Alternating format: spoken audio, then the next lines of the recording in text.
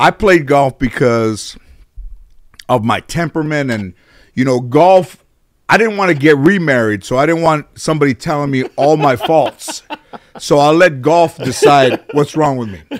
So if you cheat, you're cheating yourself. If you quit, you're a quitter. If you write the wrong score down, if you're not gracious to people, if you don't say hello, and which all the things in life that are easy to do. Right.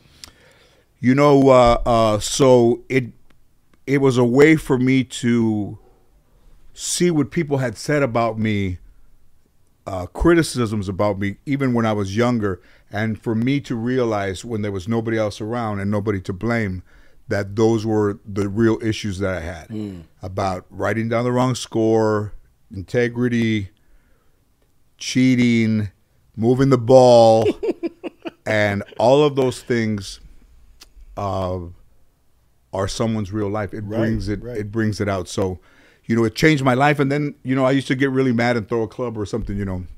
I'm no Reggie Bush, but that dude. Reggie be throwing them all over the place, don't he? Listen, man, I played in Cedric's golf tournament and clubs were flying all over the place.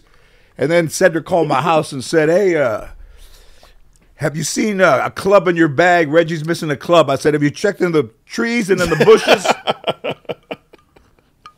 I mean, if you throw a club, man, if you throw a club, that says a lot about when you want to throw one and you don't, now you're starting to internalize your things and to be better. There you go. And that's what golf has done for me. Like, I play pretty good. I play all those pro-ams. I mean, I can play good. I putt good. Short game's good. But I play for the temperament and the peace. Why does somebody go to the beach and watch a sunset? Because they go for the peace. And there's a tranquility in that. And for me, there's tranquility in golfing, and being a member at that club and knowing that most of the other Latinos that are there are like the service staff and all those guys.